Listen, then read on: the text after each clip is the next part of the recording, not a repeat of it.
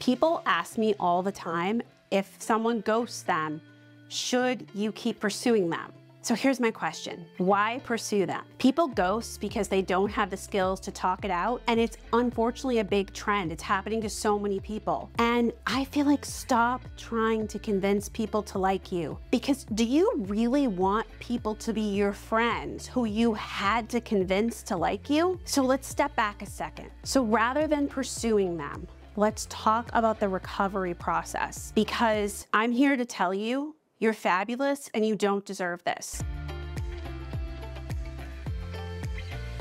Hi, I'm Caroline Maguire, and I'm here to talk about all things friendship and ADHD. We have these ADHD traits, and we believe that because of those ADHD traits, we deserve less. That's not true. And I totally get it. Being dumped hurts.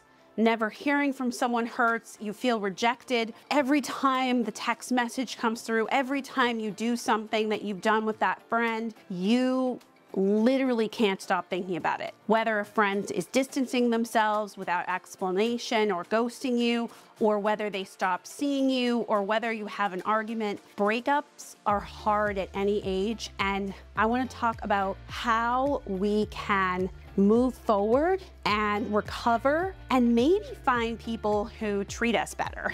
So one, don't assume it's your fault. I think this happens with ADHD a lot. So many people struggle with relationships that we often assume something is our fault. Don't accept automatically full responsibility, because a relationship is two people, it's a two-way street, and it doesn't mean it's your fault. Two, allow time to grieve. Just like any loss, you're gonna move through the stages of grief.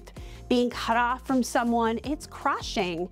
And when someone leaves you without answers, it's really tough. Even though there might be a reason for this breakup, try to give yourself time to grieve, because you are grieving. It's something that hurts your heart. Three, try to get clarity, but don't chase answers. For your benefit, you might want to learn the reasons, but you need to understand that the other party may not cooperate. We have a tendency to text over and over again, and honestly, I would not recommend that. I would just engage one last time and then shift into the grieving process. Four, is it me? What else could it be? In the world of ghosting, social media, and distancing, why someone won't engage with you, it really could have nothing to do with you. Check the story you're telling yourself. If you do not have a specific reason for the end of the friendship, don't come up with a painful, shameful story, because it might not be your fault. Honestly, you don't know the reason, and sometimes something's going on with someone else.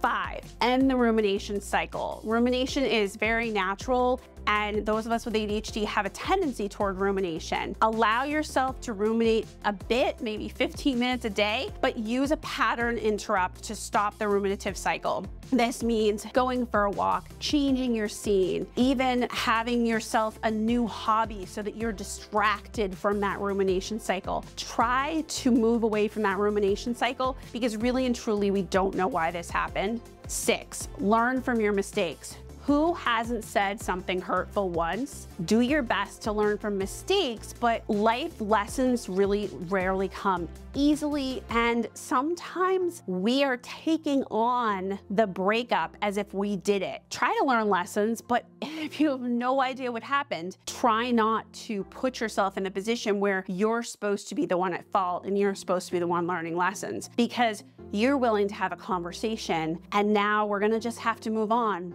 Seven, shake off feelings of shame and work towards understanding your expectations of kindness toward yourself, and try to work on skills to connect to others and re-engage with other people. It's so hard, and part of the grieving process may be that sometimes you don't want to get right back out there, but trying to engage in high interest activities where you meet like-minded people or re-engage with other friends can be the best way to really feel like you're healing rather than feel like, oh gosh, I'm just in this cycle where I'm reliving this over and over again. You're fun, you're great, you have a lot to offer. Let's re-engage with people and be out there with people, finding a healthy relationship where you have give and take and where people are willing to discuss stuff with you rather than just ghosting. 8, look at what you offer in relationships. Make a list of your positive attributes and strengths, and I want you to say them out loud with me. Identify how you contribute positively to relationships. I want us to put aside all of that stuff that we've heard our whole lives about, oh, you don't text back, oh, the ADHD traits thing. That assumes ADHD is the problem,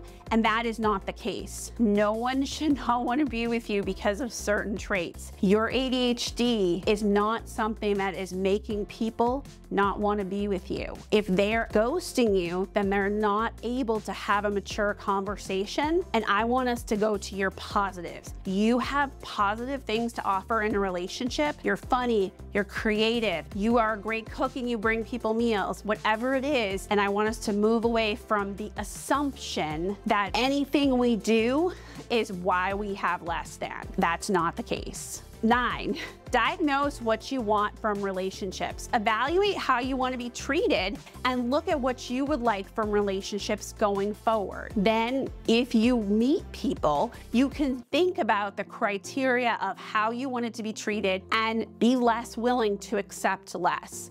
I have a handout I'm going to put in the description of signs that someone may be a toxic friend and we may want to back away from them, and I'm going to make other videos about that. And I also have a handout on signs that someone will be a good friend. 10, connect with others. Whether it's a circle of support, whether it is someone in your life, whether it is somebody who's been around since grade school, your partner, somebody at work. Research demonstrates connection is good for your physical and mental well-being, and isolation is not. And I know you're saddened and grieving, but nurturing relationships, being with like-minded people, and having that circle of support is really important. After a breakup, spend time with people who are good for your happiness. It's important to take care of yourself and make sure you remember to feel valuable, because you are valuable. The ultimate goal needs to be moving forward and making room for better experiences. Thank you so much for everyone who stayed to the end. So many people write me about this topic, and I really am going to talk about it in many different ways, but I think it's important for us to start with moving forward because it happens so much. Thank you so much. Bye, friends.